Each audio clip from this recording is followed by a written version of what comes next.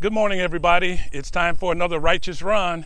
I am Dwayne Davis, also known as Pastor Dwayne F. Davis Sr. of the New Morning Star Missionary Baptist Church on the west side of Chicago, also known as affectionately PD.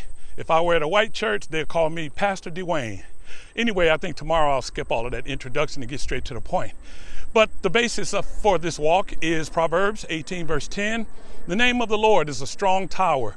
The righteous run into it and are saved. So here we are as righteous people that have come to know God through his son, Jesus Christ. And it's to you that I give these little walks and talks.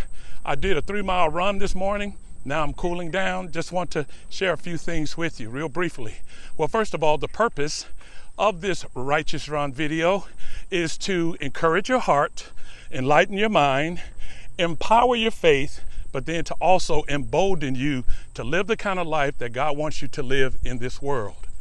This morning, I want to talk to all the single people, whether you're never married, divorced, widowed, whatever the case may be. I want to remind you all that you are God's special ops in the church.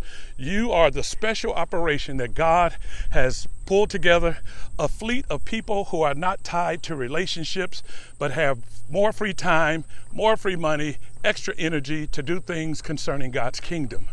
Now, 1 Corinthians chapter 7, verse 32 talks about the single man. It says the single man is concerned about the affairs of the Lord and how he may please him.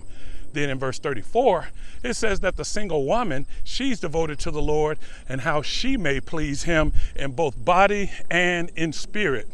So single people, God expects you to be 100% devoted to him as you are single. I know there's a lot of things you can get involved in this life and in this world, but your number one priority is to see what pleases God on a daily basis.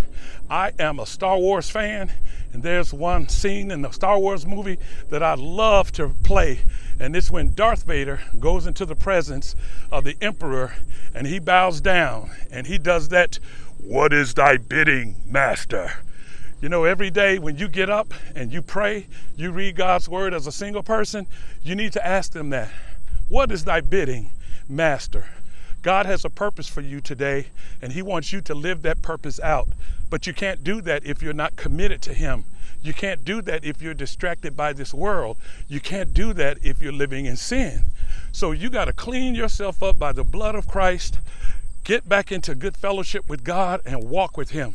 And for those of you who are walking with him, continue to be the light in this darkened world.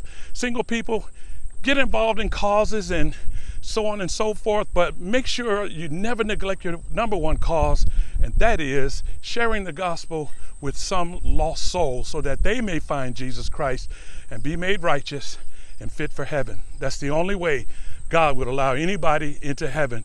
Only the pure in heart, the Bible says, shall see God, and Jesus is the purifier. Well, my time is up. Talk to you all later on another Righteous Run.